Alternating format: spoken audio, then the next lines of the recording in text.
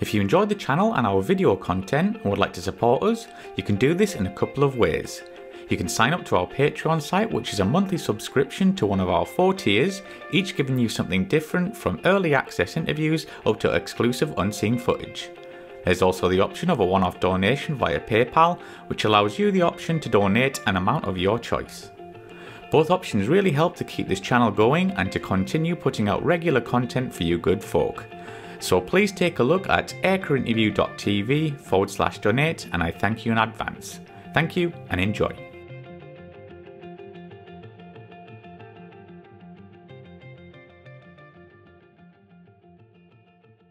It was from there, and so once we got there I went through the usual, making models and all that good stuff. As we all did. As we all did, yes.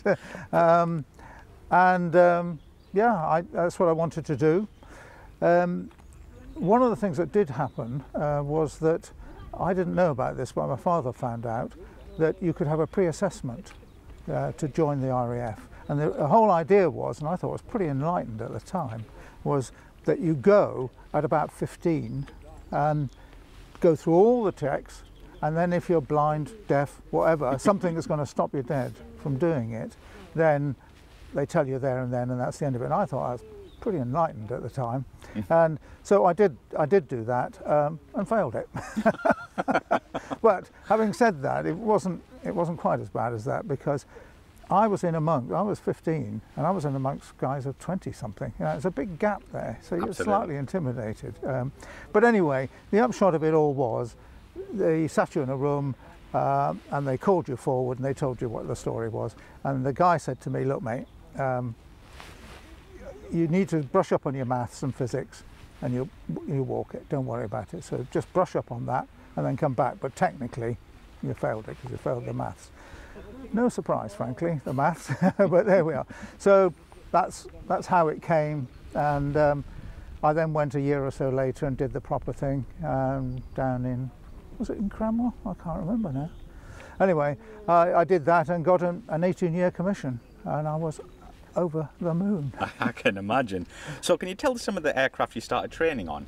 Yes, well, in those days you went straight on to jets, and so it was the Jet Provost 3 or the Jet Provost 4 later on, and really that was about it. And I mean, if you think back, that's probably what the performance of a Spitfire or something like that, so yeah, plenty enough for a young lad. Apart from once, I'd never flown before, and because I'd been in the Cadet Corps at school, that allowed me, it gave me license to go and have a trip in a Vampire. Oh, nice. Yes. So off I went, again about 15 or something, and when I was around in this Vampire, for 40 minutes it was absolutely wonderful until I started feeling sick. But he showed me some aerobatics which almost caused my demise some 2 or 3 years later, but we'll come round to that. Yeah, maybe, did you have any incidents going through training? Yes, I did. There were 2 really. One of them was I did my solo, and I've forgotten. You have probably 1 or 2 trips after that, and then you're off again. But you're solo proper. But it's that sort of solo that you just fly around the airfield. Don't lose sight of the airfield. Right. So I was flying. It was a lovely day. I was flying around the clouds, and I got bored. and I thought, oh no, what shall I do? I know. I'll do some aerobatics. Which was not wise, because I'd not been shown any, and I'd seen some, and that was about it. So I thought, I'll try a loop. So I pulled about this loop, and as I was going up, I watched all the speed rushing off and thought, oh God, that doesn't look right, oh no. So I came out of that. Anyway, I did 2 or 3 of those, and none of them worked. In retrospect, I wasn't pulling anywhere near hard enough, but there we are. Then I thought, I remember when I was in the Vampire, he showed me a rapid aileron roll, and he said, this is the easiest aerobatic manoeuvre you can imagine. What's this? So I thought, I know what I'll do. I'll do a rapid aileron roll. Note the word rapid, because idiot that I was, I thought, so I don't get myself in lots of bother, I will do this, but I'll do it slowly. No. And so I went like that, and the next thing I knew, I was upside down, hurtling towards the ground. My God. Going in and out of cloud, and I thought, whoa, Jesus. Anyway, eventually managed to pull myself out of that and decided that, you know, on balance, I didn't want to do any more aerobatics and went home. But then later on, I had something a bit more dramatic. It was during the formation phase, and I had done my phase, but they had a Jordanian student, not that he really had anything to do with this issue, but and they said, do you want to make a third with this guy? Because he's just got to finish off. I'm just sitting there. So off I went. Now, one of the exercises you have to do in formation flying is you have to, you're in formation, and then he says, well, you're clear to move, and you move out, and then the whole idea is that you gently come in, sort yourself out, and come in. Yeah, that was fine. So I whizzed off, and I was on the other side of the cockpit because it's a jet provost to where they were, and I rolled over, gone. No. What? So I rolled over some more, gone. And I thought, no, hold on, don't be thundering down here, not knowing where they are. So I thought, right, break away, and then we'll sort it out. So I'm breaking away and looking over the cockpit like this, trying to see if I can see them. Next thing is I hear all this rushing sound, and I go into cloud. And I thought, oh, Christ, gone into cloud. By which stage I was hurtling, because I'd gone right over, hurtling down. Now, on a previous flight, we'd gone into cloud with an instructor, and he said, you know, what you've got to do, roll the wings level, pull up, full power, recovery procedure. So I thought, oh, what do I do? Roll the wings level, roll, all right.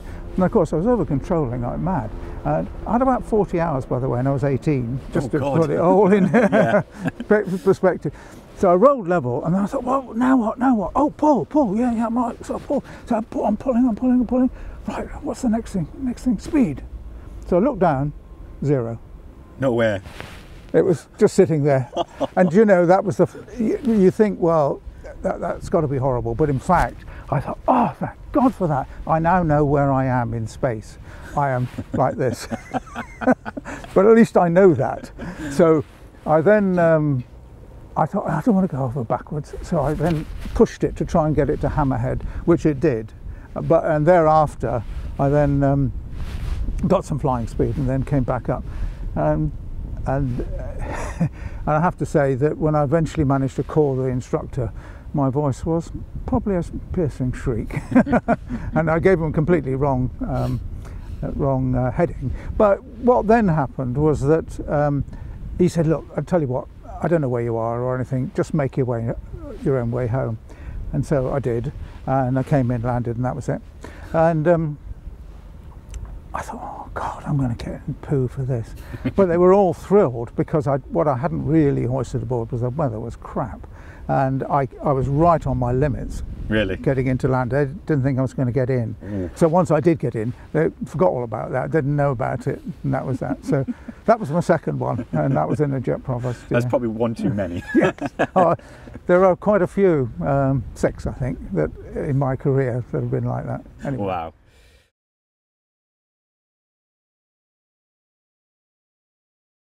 So then you got posted to the Hunter. What were your first thoughts on the aircraft?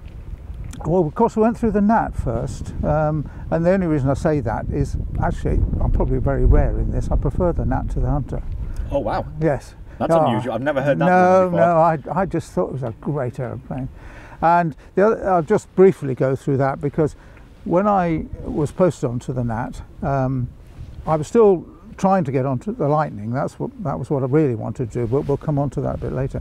And so I thought, you know, I didn't really do as well as I hoped. I had no idea how I did, frankly, but I thought no. And my instructor, wonderful guy, Canadian Air Force guy, he said, look, mate, in flying, get all those things out of the way that you know about in advance, and therefore you can deal with all the things that happen to you on flight. And I thought I hadn't really done that on the Jet Provost. So when we went to Valley, and you could do that in those days, I was in the simulator every night, every night going through my checks, you know, trying to get a feel for it and all this business. And it worked, because on my very first flight, all the checks were like that. I had a wonderful flight, felt good, my morale went up. Hey, what's not to like? And I do remember when I took off on that, of course it's back back to front, so it's sort of like a fighter. And the other thing is, the instrumentation was much better than the Jet Provost. So, and I just remember putting that power on, this thing thundering down the runway and then lifting up. It's wonderful. Anyway, I preferred the Nat to the Hunter, so great aeroplane. The thing about the Hunter was that it was at Chivenor, and Chivenor, hallowed ground, you know. And it was, you know, where all fighter pilots went and all this. There was a big mystique about it. And when I got there, one of the dynamics that was different, everywhere else I'd been was just students, all like me. It wasn't there, because you had a lot of people coming through, a lot of people, right, senior people, very confident when I wasn't, you know, and the whole dynamic wasn't quite right. And I did not apply what I'd learnt at Valley, which was get those things out of the way, prepare yourself properly. And I didn't enjoy the course particularly. I would put some of that at their door, because it was a pretty harsh environment, some of it at my callow youth door, being an idiot, not preparing myself properly, and so on. But I mean, there's a little story just to show you what it was like there.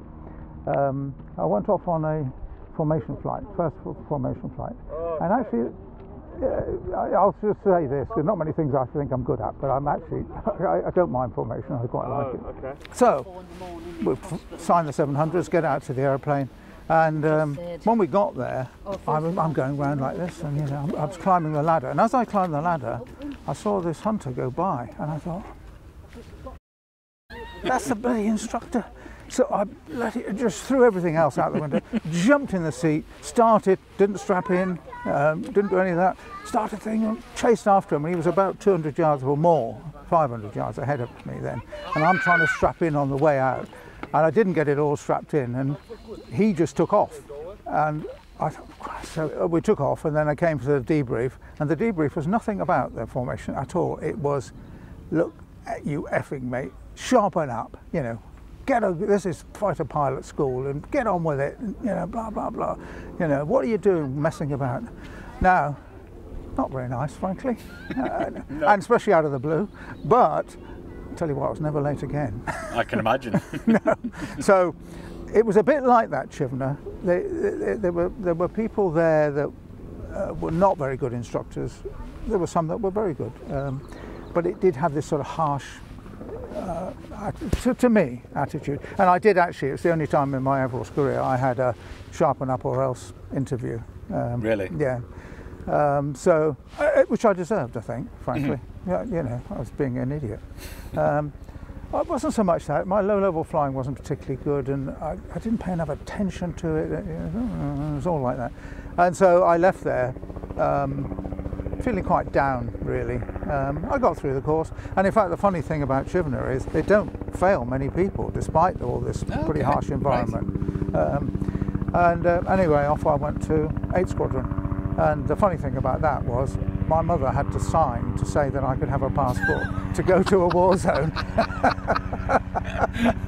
That's mad. Well, I was 19 or something, and I think you had to be 21. I can't remember now. Yeah. So yeah, what was the Hunter like to fly? Well, it is what everybody says about the Hunter. It's a pretty old-fashioned inside, really, even then. Black instruments. I think if you'd flown a Spitfire, it didn't look much different, frankly, you know, inside. But an absolutely wonderful airplane. Pretty quick, handled really nicely. Combat-wise, you know, it was a biggish wing, and it was a great airplane. Yeah, I had nothing against it. Really nice airplane. It needed a replacement by that time, right? Which we got.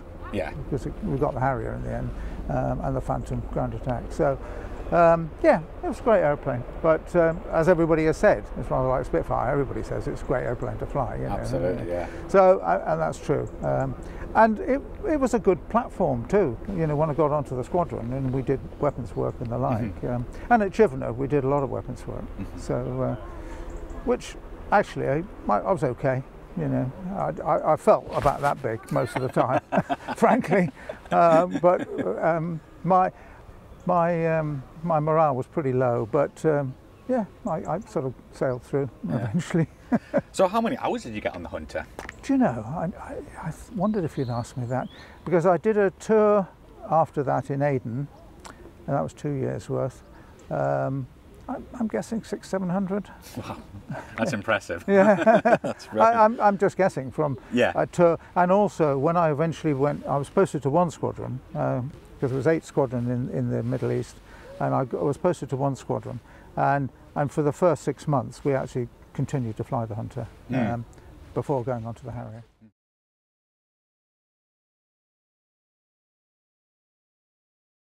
So let's move on to your Harrier time. How did this transition come about? Was it inevitable, or did you choose to go on to the Harrier? No, I just got posted. And in the tours in the Middle East were 2 years. And so when it started coming up, and I was concerned that I would go either to CFS, kiss of death, or back to Chivner, which I didn't particularly want to do that either. And so when they said, no, you're going to one squadron, and I knew they were getting the Harrier, that was it. Absolutely wonderful. I didn't ask for it, would never have asked for it. I would never imagine that I was there. I'll just go back a little bit, because we've suddenly moved away from what I wanted was the Lightning, and I'll tell you how that came about. At Valley, the Lightning guy, who was a real Lightning guy, you know, steely-eyed fighter pilot, all that good stuff, gave a presentation about the Lightning and extolled all its virtues. And right at the end he said, however, he said, if I had my time again, I'd go on the Hunter. He said, because the Lightning is unbelievably wonderful and quick and all that good stuff that we all know about, but it's boring.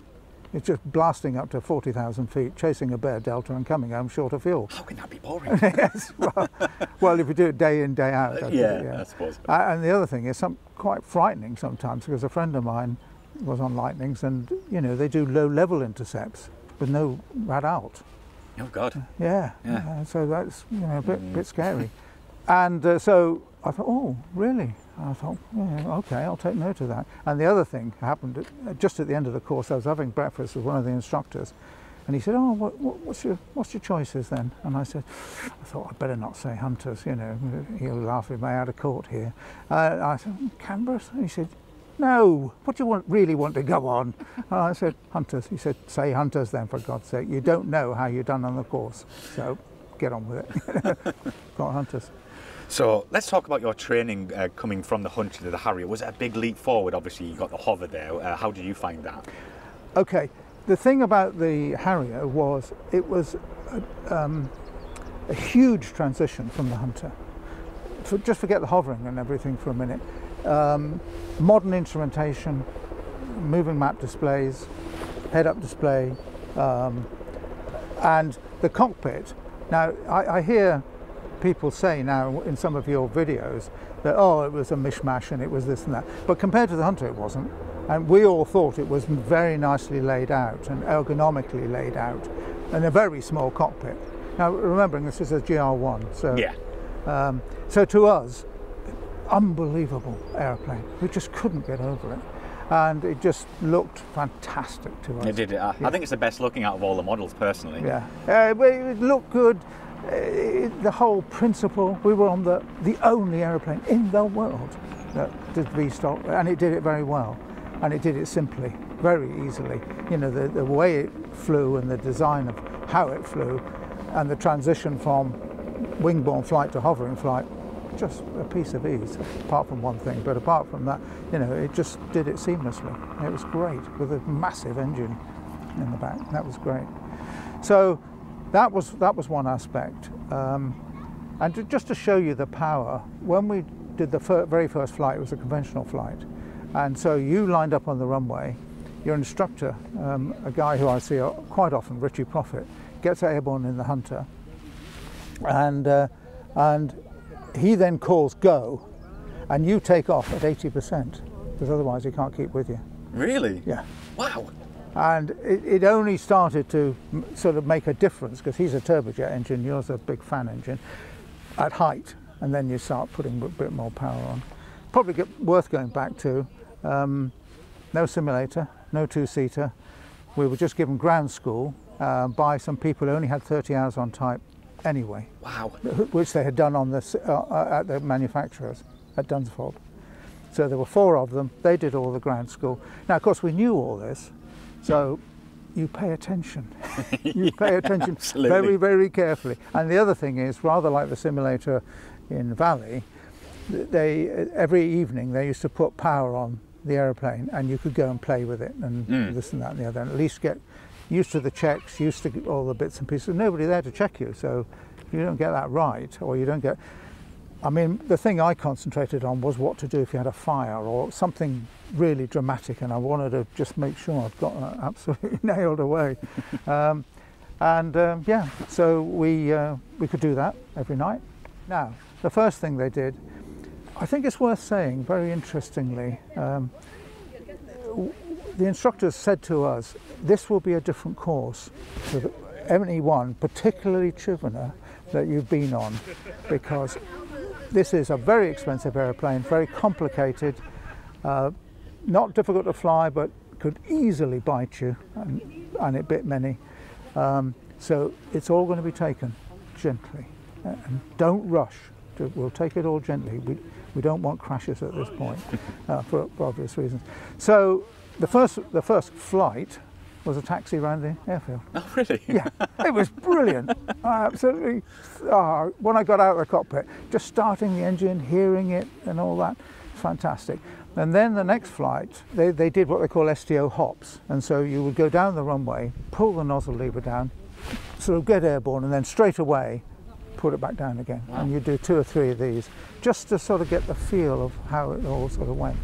And then you did a conventional flight. Now again, you know, you've never flown this airplane, and climbed to 45,000 feet for a starter. Right. Right. So up to 45 grand. Okay, roll over. Pull the wing. Nothing happens. This thing just goes like that. Yeah. You know, it's got that height. It's got no power or hardly anything else. Down to 40. Did the same. Do some turns. Pull hard. See what you think. Until it got down to about 30 grand, and then it was beginning to bite a little bit, and then outward stern for combat go. Round we went, all pulling away, and of course the Harrier just outclimbs the Hunter. That Hunter outturns the Harrier. Oh yeah, yeah. Oh, it's okay. huge amount of power. Right. Depends how high you are. Yeah. Because with a turbojet engine, but once you're down, the power is immense at low level. Even in those airplanes, I forgot now. The airframe weighed 12,500 pounds. And the engine was 20,000. And later it went to 20 and a bit or something. But I know that certainly when I went on my second tour, where in Germany you could get these crisp days with really cold and really high pressure. You could almost get a 2-to-1 power weight ratio. Wow. Yeah. That's impressive. It was quick. Yeah. Very quick. Yeah, and then down we came. Came into the circuit, did an ILS, did a few circuits, and then a conventional landing, which is the most frightening thing you can ever do in a Harrier. It's horrible. Well, you've just got those 2 little wheels there with little outriggers bouncing around. If you don't get it quite right, you can get yourself into all sorts of trouble. Wow, really? Yeah, yeah. So can you share a few stories from your time on the Harrier? Well, one thing I was going to say, I don't know what happened to it, but they used to film every single takeoff and landing. Yeah. Right, trying to get as much training as they possibly could out of it. It was black and white, I think, or maybe the reverse black and white. Whatever. They did this, and then they spliced together all the horrible ones, and they called it the horror film. And that was well worth watching because all sorts of things happened with that. So the Harrier, I took to it. I'd got away. My first tour I didn't really enjoy. There was some pretty nasty people there, a lot of good people. But to my astonishment, to my utter astonishment, when I had my going away thing from 8 Squadron, well done, good tour, mate. What? He was talking about the right bloke. So, okay. So I did go to the Harrier, and I just felt a new beginning. And I took to it. I didn't find anything that difficult.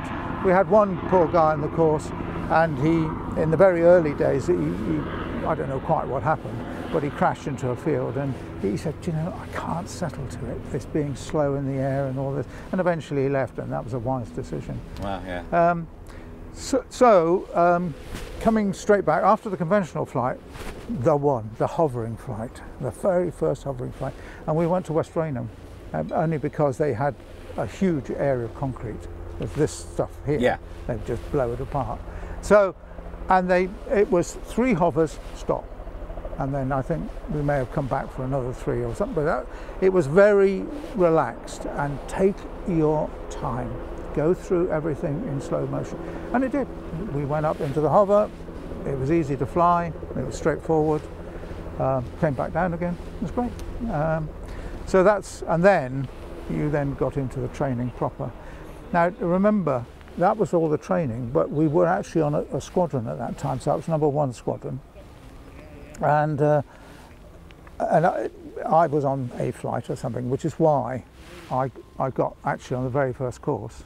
So everybody's learning a lot, yeah, and everybody's watching. And then we went to the squadron. And the thing about being on the squadron, our NATO job, was to defend the flanks of NATO. So Norway, basically. Mm-hmm. So we used to eventually we used to go to Norway quite a lot, Bardufoss and places and stuff like that. And then, but our secondary role was to do trials, and also to come up with procedures, safe procedures.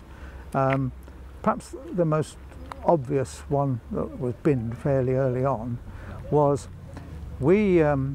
one of the things we did, we used to go all over the place because people wanted to see the aeroplanes, so we used to go to training units and hover for a while and all this sort of business. But one of the things we did was the Paris Air Show, and so we did the Paris Air Show, and but what happened was, nobody will believe this now, all those Harrier pilots who are watching this, they say, "You are off your head."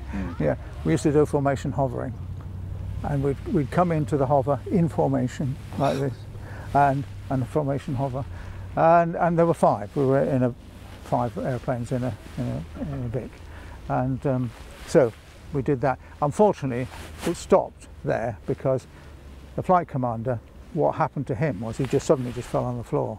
And although we were at 100 feet or more, 150 feet I think, we did these hoverings, because we knew about ingestion. It actually got up there, and that was that. So they went, that's probably wise. Yeah. So if anybody ever went to the 1970 Paris Air Show and they got some pictures, it won't prove me a liar, let's put it that way. Yeah, I think you sent one over now. I was like, that can't be them hovering. I didn't even know you did that formation hovering. No, the picture I sent you, now this is interesting, because we practiced obviously a fair bit, and on this particular day there were no airplanes, or hardly any. We had 2 airplanes, and the boss said, "Look, I tell you what, I'll get one from the OCU. The deputy guy who's going to do this, let him lead it so he can try the leading bit.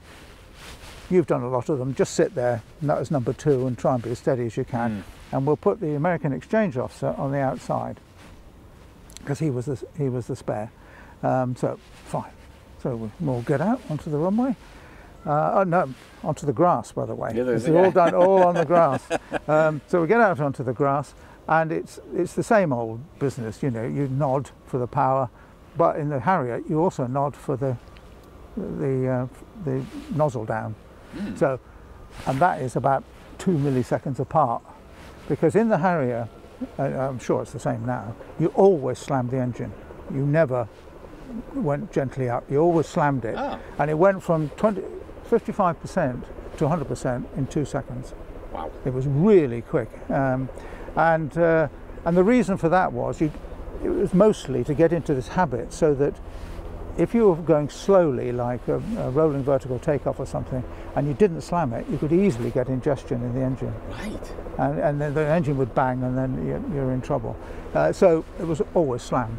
So I'm sitting there, good old Louis out here. That's it. Right, 1, 2, 3, go. Bang. Pull the nozzle back. Took off. Oh, look at that. Hey.